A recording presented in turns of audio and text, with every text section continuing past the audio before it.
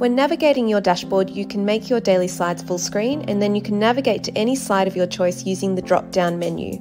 Another way of navigating between slides is using the arrow buttons. You can also use the arrow keys on your keyboard.